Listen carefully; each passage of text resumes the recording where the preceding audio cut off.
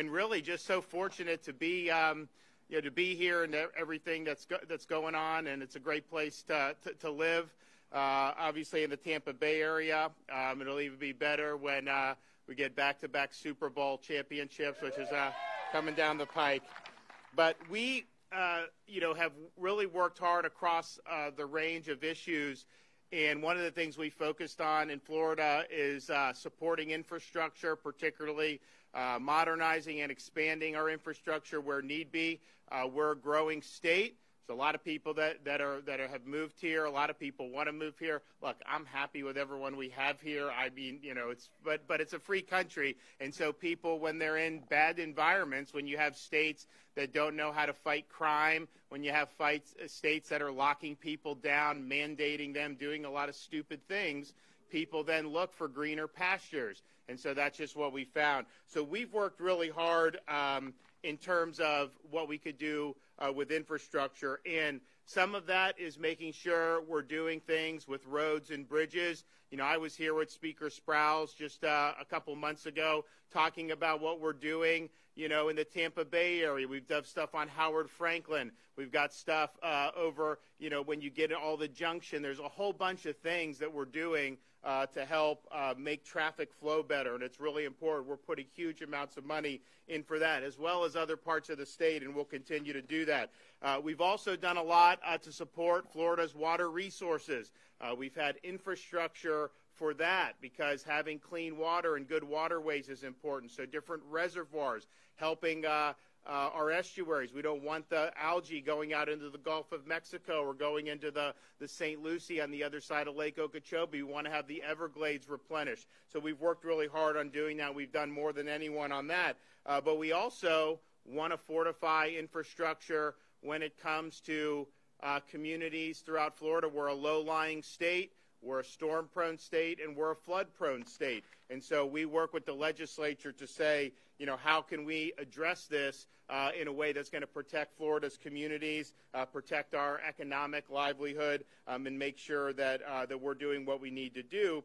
So we got legislated last legislative session, really a landmark piece of legislation, Senate Bill 1954, and this was Chris Sprouse led it in the House. You had Senator Simpson and others in the Senate working on it, and it laid out basically a roadmap for what we would be able to do to really help both coastal efforts but also inland efforts in terms of making Florida more resilient to a lot of the threats we face, particularly from flooding. So we were able to do that, and today we're announcing our 3-year plan for a portion of this.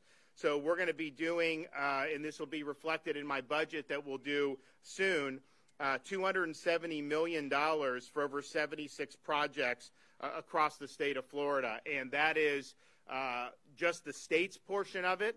As these things work, there's almost always a local match for that. So you're really looking at over $500 million of investments to support this type of infrastructure. And this is just part of what we're doing. This is just part of the state component.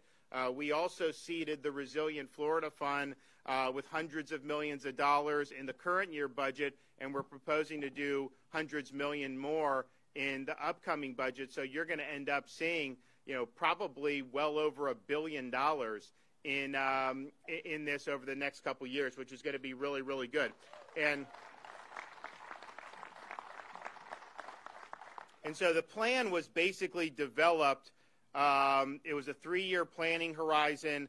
The projects were submitted by local communities, and then they were ranked based on their risk of things like coastal and inland flooding throughout the different parts of the state.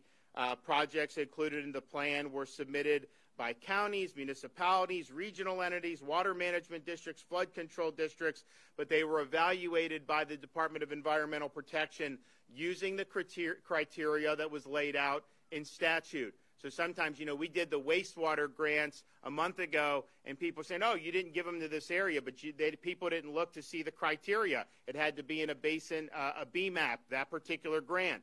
These grants are going by the criteria that the legislature did in statute. And so, for example, today we're here in Oldsmar because we have a project which is about $4.3 million here in Oldsmar.